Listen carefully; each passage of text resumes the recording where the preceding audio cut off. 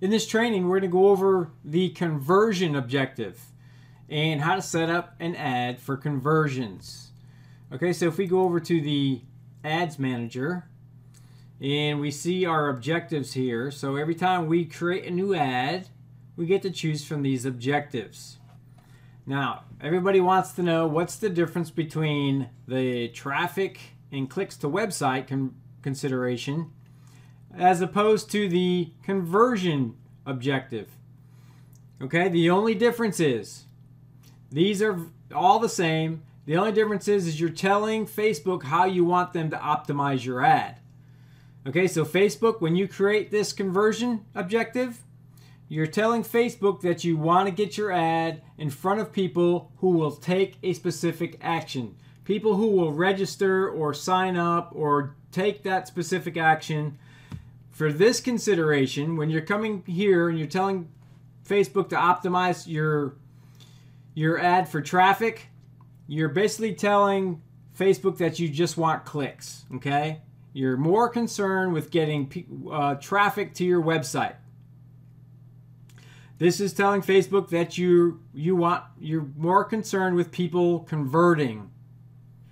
Okay, and in order to have a conversion fired and notified into your data inside Facebook's Ads Manager, you need to have a pixel on your thank you page, or it needs to be on the page that comes after the initial page that they land on. So in other words, if somebody clicks on your ad, they end up on a specific landing page, and let's say they opt in, they exchange their name and email for a specific lead magnet that you're offering, what's the next page that they hit? Okay, that's the conversion page. Now, if you're sending somebody to a shopping cart page and they buy something, what's the next page after that that they hit after they purchase something that needs to have a conversion pixel on in order to notify Facebook that you actually have a conversion? Okay, that's how this conversion is set up, and I'll walk you through the entire process of this ad and kind of break it down for you. So if we click on conversions here, we need to set this up. So I'm going to say I'm sending people to a lead magnet here. Facebook cheat sheet, and I'm optimizing for conversions here. I'm going to copy this and bring it to the next page. I'm going to paste it here, and you can see when I optimize my ad for conversions, Facebook is telling me that I have to select a conversion event. Okay, so this is my conversion event. Actually, that's not the conversion. Here it is right here. Facebook cheat sheet opt-in. Okay? So what conversion is this? What am I optimizing this for? When people hit this thank you page, it's going to fire a conversion. So in order to have this page fire, or in order to be able to pull up this page here, you need to go back and watch the video on creating custom audiences, or custom conversions, I'm sorry. Okay, so when you create a custom conversion, and I'll walk you through this real quick. You click here, create a custom conversion. Includes traffic that meets the following conditions. Okay, URL contains. Okay, that would be this thank you page right here. So I would come up here and I could actually copy this entire URL, or I can just take it from slash to slash and put that in here. Okay, but since I already have that here, I don't have to do it. Then you can choose a category Okay, what is this? Is it a lead, a purchase? What is this?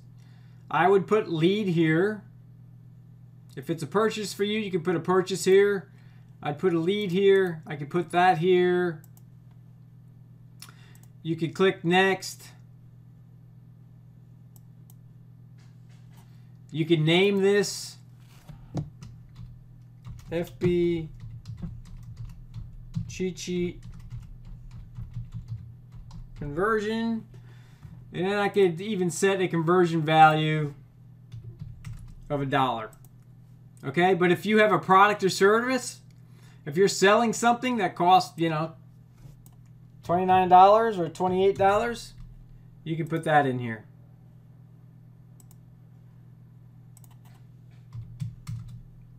Okay, and then you just push create. You've just created a custom conversion. Okay, now you're done. You'll have to refresh the page a couple times in order for this new conversion to show up.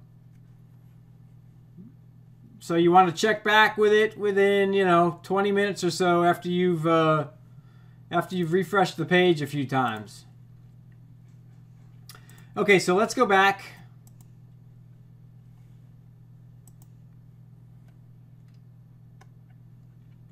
And right here is where you would find that conversion page that you're optimizing for, and find it and set it in here, which we just did. Okay, so now you're going to choose your locations, and they're going to be all the usual suspects for me.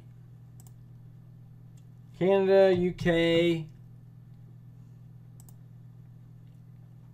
Australia. Okay, and then you just come down here and you do the same age, you know, your demographics, 25 to 65. I have all gender. If you know yours is men or women, you can choose them here. I'm going to use English here as the language. And then we get into the detailed targeting. Okay, there's a whole video on this. So here's where you're going to put your interests and behaviors in. Okay, so I'm not going to go through and fill all that out. Please watch the ad on split testing here so you understand how to set up your interests and set them up individually into each ad, so you can find out exactly which interest is producing the results for you and which ones aren't. Okay, so you're not wasting money. It's not costing you more money to run ads to people who actually aren't interested in what you have to offer. Okay, so make sure you watch that video. That's very important, and it makes a big difference in how much you're going to actually spend per click or per impression. Okay, so once we have our interests in here, okay, so we're going to scroll down here to placements. I'm going to click on edit placements, and you can see that there's many things here. For me, I don't do audience network. I'm not going to worry about Instagram. I'm not going to optimize for right column yet, and I don't want instant articles. So I have feeds here. News feed, okay, says devices, mobile enabled, desktop enabled.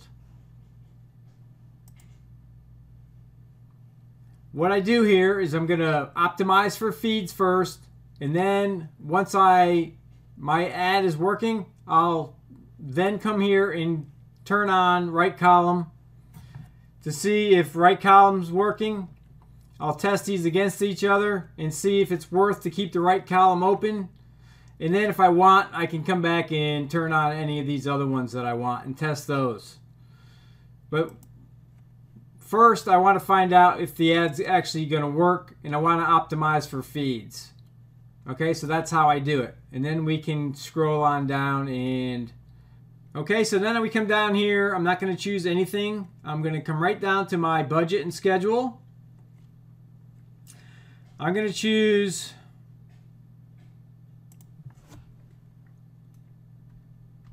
$7 here. And when you watch the video on how to split test all of your interests, you're going to know why I just did that. Because you're going to have probably anywhere from 10 to 30 interests separated. So you can test each interest against each other to see which ones are working. Again, you have to watch that video to understand how the ads are set up to work, to optimize. I don't believe in lumping everything together and getting 500 to 1 million people and then, creating a budget of, $15 or $20 a day and then optimizing it that way. To me, that you're wasting a lot of money that way. This is the better strategy. This is what the pros use. Okay, so we're going to go with 7 here. And then what we do, when you watch that video, you'll know that we're going to separate out a bunch of interests into ads that are all distinguished all by themselves. Okay, so then we're optimizing for conversions here. I want to go with 1 day. Okay, bid amount is going to be automatic. I let Facebook do the bidding for me, and everything else is going to stay the same. Okay, so let's go ahead and continue.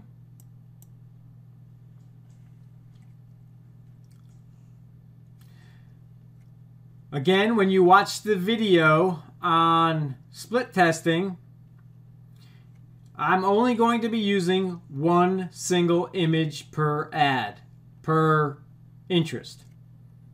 Okay, so if I have 10 to 20 interests, I'm going to have the same image on all of them. And then once I understand which interests are producing the best results, then I'm going to put them into 1 single ad, and then I can test different images. Okay? So we're going with 1 image. So I'm going to upload the image here.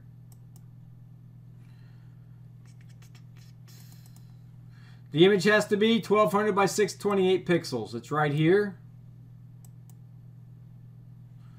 Okay, our website URL. That's our landing page right there.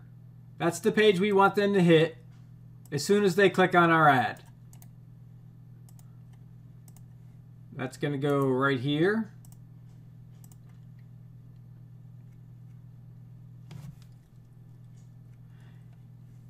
And then here's the headline here. And what I do is I fill out this sheet before I ever come into the ads manager. And you can download this sheet. This way I have everything here in front of me.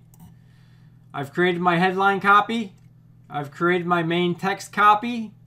I've created my link newsfeed description text copy here. And I have all my links, my ad links right here. Here's the landing page link. Here's my conversion page link. So here's the headline. I'm going to copy that. Come back over here.